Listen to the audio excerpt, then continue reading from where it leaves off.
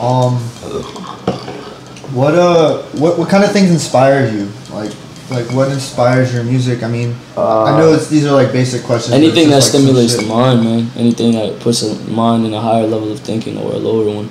It's really cool. It's like or you go listen to me, and you go listen to Chief Keef. I have intellectually, like, I speak a lot of crazy shit, but Chief Keef's creativity with as far as how slow he puts it, it's like you realize that the mind, like, bro, it's hard to say, bro. Like, anything that stimulates the mind, anything that can affect the mind in a certain way. You get what I'm saying? Yeah. Anything that makes you perceive different. Do you watch TV at all? Like, what kind of stuff do you watch when you watch TV? I don't actually watch TV. I watch Netflix. I watch Netflix, and I watch what do you watch on Netflix? Like, you watch documentaries? Pretty much like animes and shit. Animes and like American Horror Story, and like when I'm not watching fucking Netflix. Sonny's over there laughing. When I'm not watching fucking Netflix, I'm pretty much like on Crunchyroll. I fuck with Crunchyroll. I fuck with Kiss Anime. Like, when I'm not watching that, I'm watching like different animes as far as One Piece, Blue Exorcist, Hunter x Hunter.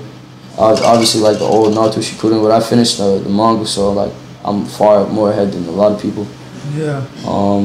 I mean, just a lot of anime. Have you ever seen One Punch Man? One Punch Man, I saw it briefly. Everybody told me to get into it, but the characters, like, I can't fuck with a comical character, and he's far too comical, and I don't feel like he's a character you can get into. Yeah. So I had to fuck with, like, I had to have like no homo, but I have to have some sort of attraction to the main character. Like, I can't not like want to like fuck with them. You know what I'm saying? Yeah, it's gotta be like a connection. Like, I can't find a connection. Something and just underlying. I just feel like the whole concept of One Punch Man is just the action. And in itself, I just feel like the action is really what. Honestly, cool. I don't really watch anime like that, but I've seen a couple episodes of One Punch Man, and I'm just like, this is fucking crazy. Yeah, it's hard, but it's just not. No, I like an emotional story behind all my shit. Kind of going back a little, like, how was your experience at Rolling Loud? Because like I saw. Man, Rolling Loud was sick, man. Yeah. I wanna give a big shout out to fucking Dopey and T. Dopey and T is awesome, man. Dopey and T has tutored me through a lot of shit.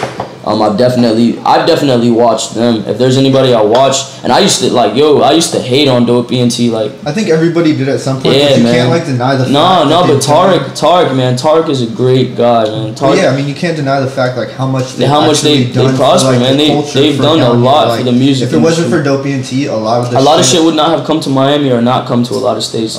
Definitely, Dopey and T is the foundation for a lot of shit right now. 100%. Tarek, man, Tarek is something else, man. Tarek is a hard fucking worker, man. Regardless of what anybody says about Dopey and T, man, I fucking love Tarek, bro. Tarek put money on my fucking lawyer, bro, when I was in jail, bro. Tarek is a very genuine guy. Fuck what anybody 100%. Says about Tarek, man. Tarek altogether is a very nice guy. I never got the opportunity or the opportunity to meet Matt. But I'm sure he's a delightful guy. But yeah, I never got to meet him. But Tarek, man, has left a very good impression on me.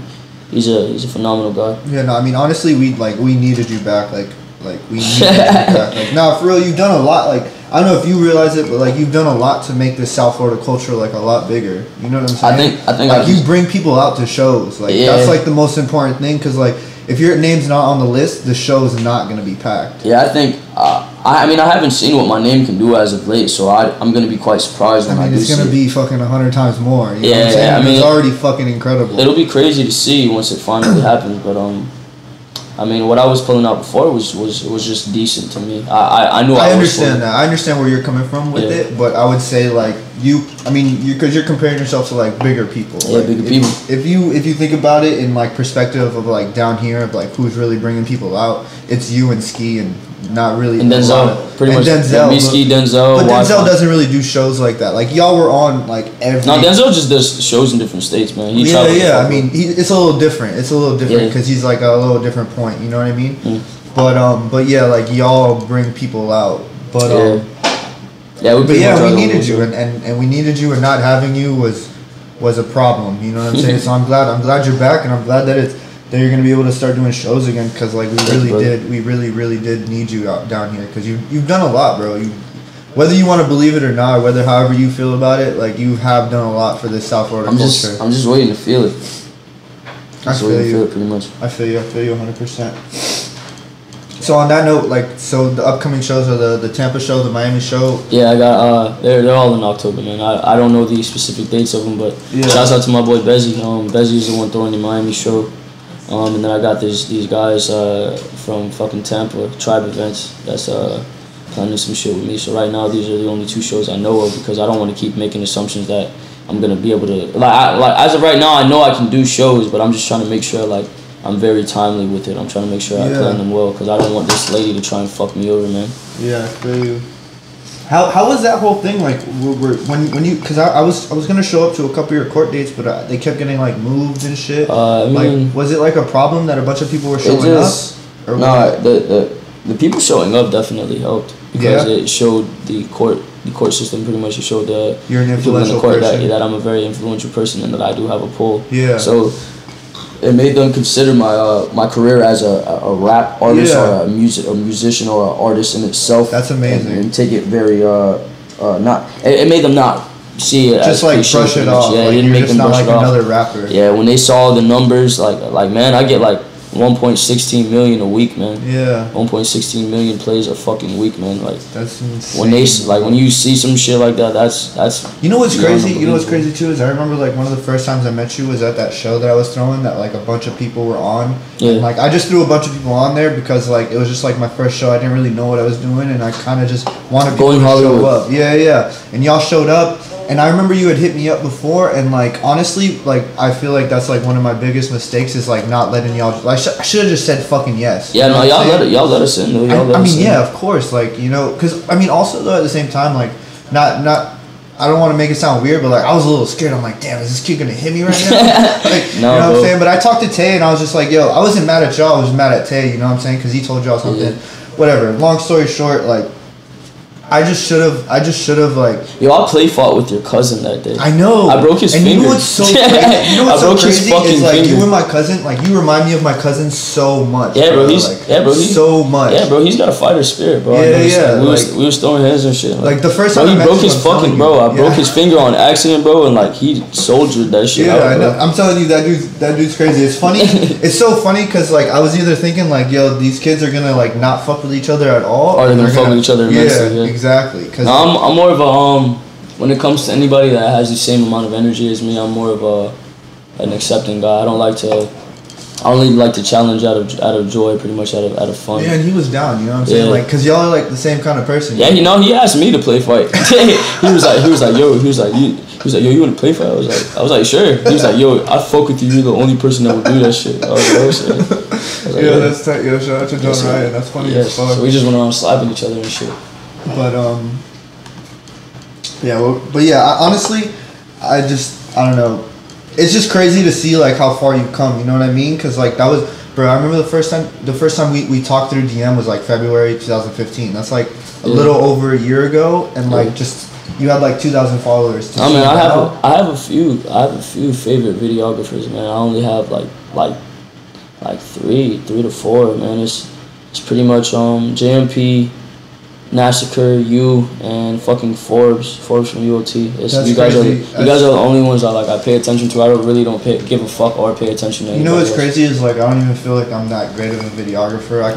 See, the thing is, I like anybody that's consistent, and you're by far consistent. You've definitely branded. I work hard. Yeah, and you've beyond like branded. Like you've branded very, very, very, very well, and I like the concept to what you've done because what I've taken from the whole Mars is that it's a higher level of thinking. That's what I've taken from it. I think like you know what the fuck you're doing and you're gonna preconceive this plan, this master plan, and I feel like you are going to be great. I feel like you're sleeping on yourself. I feel like you're gonna be great. I kind of feel you. I'm kind of like the same way as you in the sense that like I don't think I'm shit yet. You know what I'm saying? Like it's gonna come though. I hope it does. I hope one day I could like wake up in the morning and be like, yeah, I'm the shit. Yeah, no, you got. But I also feel like that might I might lose like a little bit of like I guess hunger maybe for it, because like if I think I'm the shit, then like, what am I? No, you never lose it because life will always throw you a fucking obstacle. You're gonna realize there is no such thing. The only way you lose it is if you're a fucking fool, and if you can't remain consistent, man, you're fucked. If you give up. Yeah, if you're fucked, man. That's just all it is. Like And like, I mean, I say that to all my friends, man. I say that to like everybody I fuck with. I was like, it's all about remaining consistent. That's why I really fuck with Wi-Fi. Wi-Fi's funeral, man, because that nigga is consistent. Like, even with dropping material, even with constantly doing shows, that nigga is consistent. When it comes to consistency, Wi-Fi is definitely consistent. There is a lot more people that are far more consistent than me. I feel like I'm just, as far as conceiving my plans, like I've just always been. Like, I don't know, when I do anything, it's from the heart, so it's always different than what everybody else does. But I mean, just niggas, there's people who are far more consistent than me. Yeah. And there are gonna be people who are far more successful than me. I'm gonna see it plenty of times. Yeah, but I think with you though is like you're like everything you say in your songs is like a real feeling. Like everything feels real. Like nothing that you do feels forced. You know what I mean? Yeah. Except cocaine for my breakfast. Hold that pistol, ambidextrous. I still like even maybe if you don't believe what you're saying, like you still say it. Like you can feel it in the real. core. Like you can feel it in the core. It feels it. Yeah, it's just that energy, man. I bring energy to a track. I don't like coming on the track and not giving off my persona. I have a question. What like, cause I know you used to like kind of spit just like straight bars. You know what I'm saying? Like, what was the? What led into it? What was the switch? Papa Roach, 3 Days Grace, The Fray. They played a big fucking They played a big fucking toll. Like they took a big toll on my mind, man.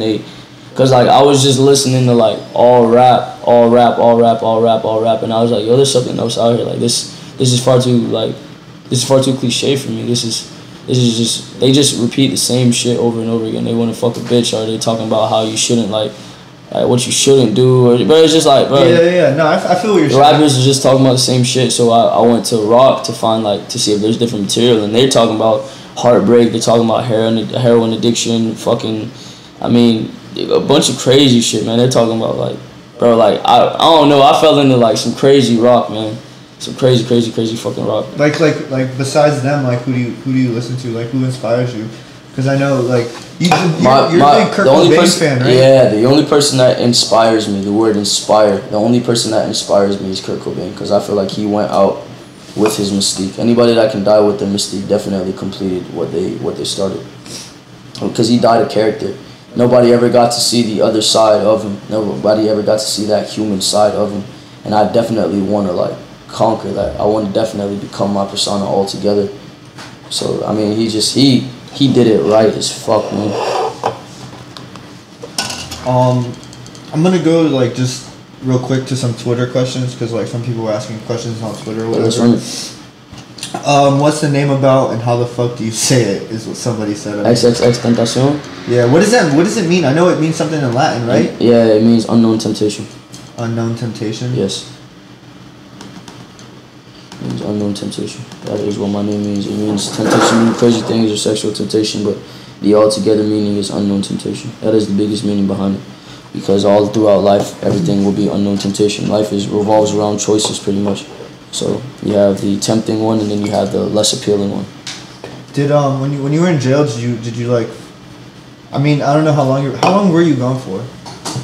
Only 3 months. 3 months? Did you? Yeah, but it felt like forever. Yeah. Did you? I mean, was there a way to write to you and shit, or you couldn't even get mail and shit? Yeah, the only person that really wrote to me, I actually had my dad write me from fucking.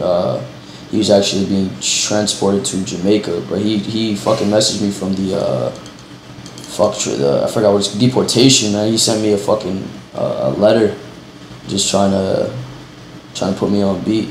I mean, what he sent ended up not mattering, but I mean, he just sent me an important letter, and then I mean, my girl tried to send me a letter, but I ended up telling her not to, because I just didn't feel like I was gonna be in there that long. And, And I was making phone calls, so I was like, fuck a letter, pretty much. But I just didn't disclose. I mean, give out as much information to get letters as much as. Because I mean, I was trying to get some type of information just to write you, just to show you. I mean, people out here. I mean, I know you know, but man, fuck Joe, man.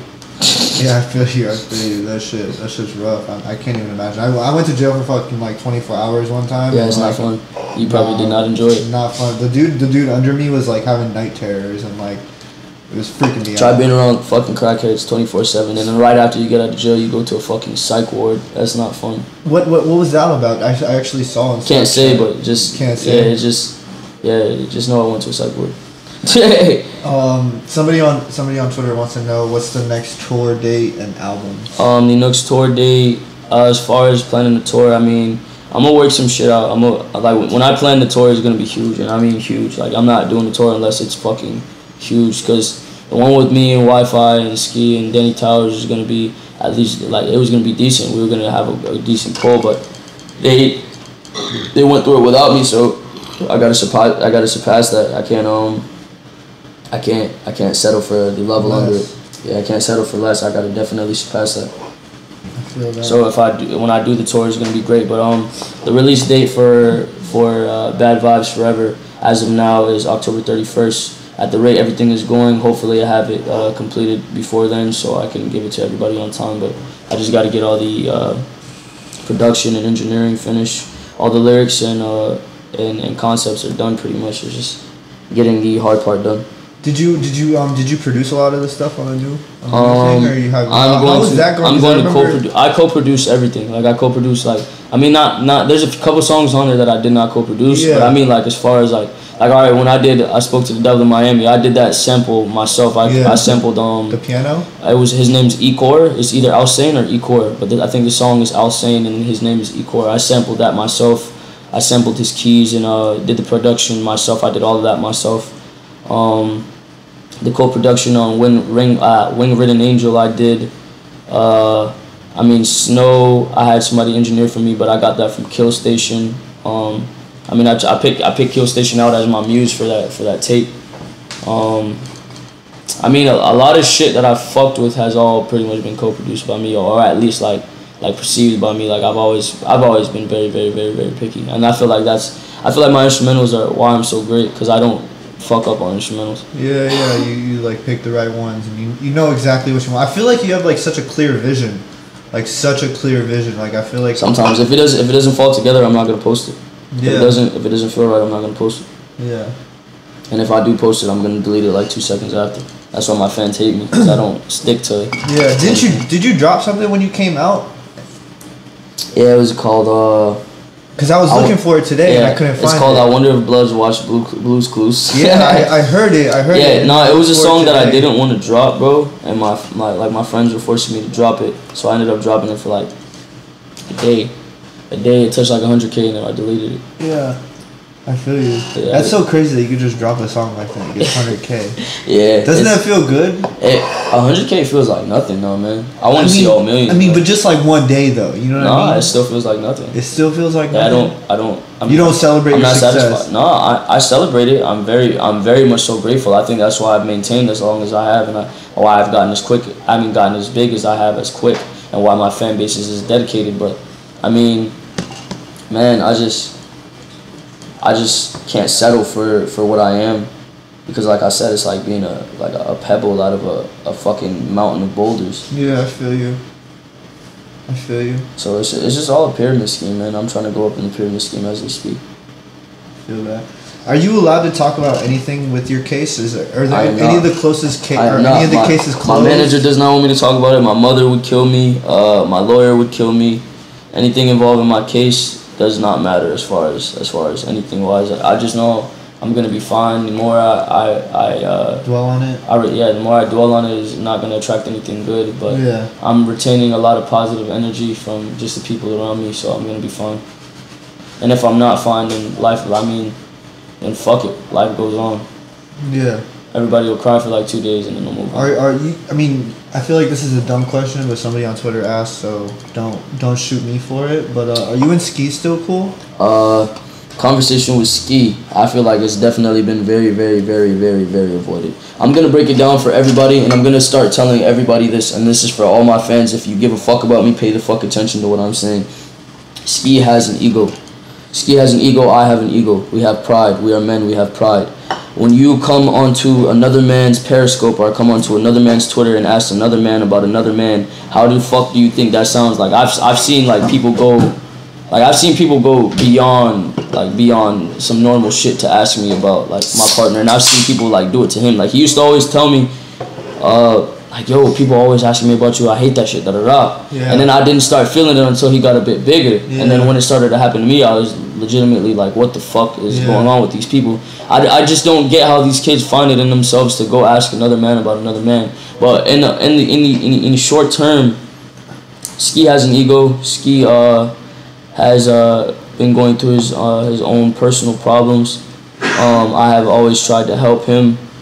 I'm not going to speak on him negatively because that is my brother beyond anything, but he has a very, what's the word, he's a very tunnel vision person, man. Yeah. When he has his look on something and whether it's right or it's wrong, he's going to go in the direction he wants to go in. So he had to feel what he had to feel on his own. He had to go through all the trouble he's been going through on his own for him to understand what I've warned him about. Because going into this career or going into what we've gone into, I've always prepared Ski. I've always tutored Ski through a lot of shit. I've always told him exactly how he's supposed to operate with a lot of things on a business tip, on a mental tip, with everything, man. I mean, that's my brother. That's my brother beyond anything. Nobody needs to keep asking like what's going on, because nothing is going on. That is literally what it is. Nothing. Yeah. Nothing is going on. We're not beefing, but we're not speaking. We're not mad at each other. We are cordial. We stand where we stand. Whenever we want to make music, we will fucking make music. If we don't feel like making music, we're not gonna make music. Everybody needs to calm down. It's not that serious. We're gonna be straight.